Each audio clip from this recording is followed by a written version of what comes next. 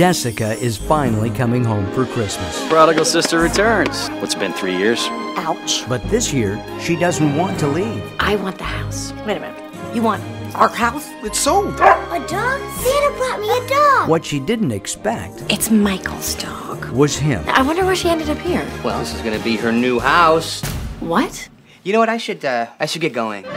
I signed an agreement. There's gotta be a loophole to be found. Doesn't it say that it's contingent on Michael selling his house? If he doesn't, then Dad can cancel the agreement. She'll have to fight for her dream house. What are you measuring for anyway? To put in a pool. A pool? Take me to your leader. Just about to show them the Beale house. Michael's house. It's a bit of a dump, don't you think? By the way, you were really cute the other day. I wasn't trying to be cute.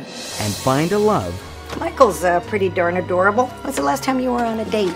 Maybe you need to take him out in the woods like you used to with your other boyfriend. she thought she'd lost long ago. We were 9. We played together all that summer, and we didn't give each other our real names. This sounds like a very torrid affair for 9-year-olds. Mar Vista Entertainment presents She was my first best friend. We used an old lunchbox as a time capsule. A collection of memories of the whole summer. A Holiday Tale What is that? It's just some old junk from when I was a kid.